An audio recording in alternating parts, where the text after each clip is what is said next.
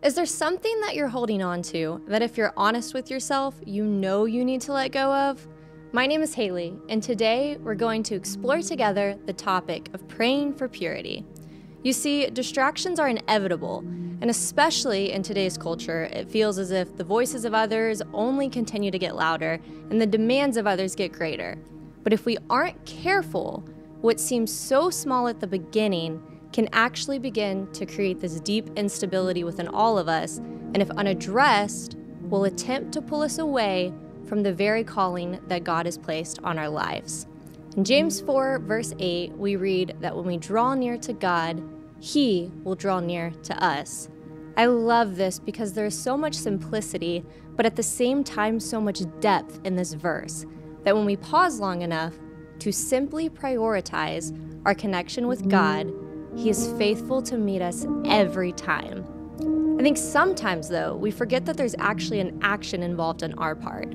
Jesus simply wants our heart and our worship, but our action is that we have to become more aware of His presence. The verse goes on to say this: "Cleanse your hands, you sinners, and purify your hearts, you men of double mind," which is inferring that in order to have a pure heart, there is a refinement that must take place. You see, we can't have a pure heart if internally we are deluded or entertaining things that God has commanded us to flee from. I think if we really take a moment to think about those things, we can all identify something that needs to go. And I want to focus briefly on that word deluded, because when something is diluted, it means it is weakened by having been mixed with something else. And when something is diluted, it is less powerful and less effective. And it's easy to think that just because something is diluted, it has to be thrown out. But that is actually not the case. When the contaminants are removed, the mixture is restored. So hear me when I say this. You are not too far gone to return to the heart of God. But when it comes to spiritual contamination, the only way to remove what is contaminating your life or calling is by pouring everything out and allowing God's fresh mercy and grace to fill you up again. You see, to live pure lives, blameless and clean, free of all sin and shame, we have to lay everything down at the feet of Jesus. Just like the story of the woman who poured oil on Jesus' feet, we have to place ourselves in a posture of saying, Jesus, you can have it all.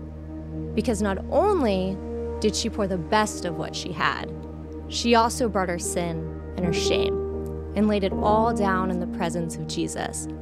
Because in His presence is where we find His peace that changes everything. Would you pray this with me today? Jesus, we lay it all down at your feet.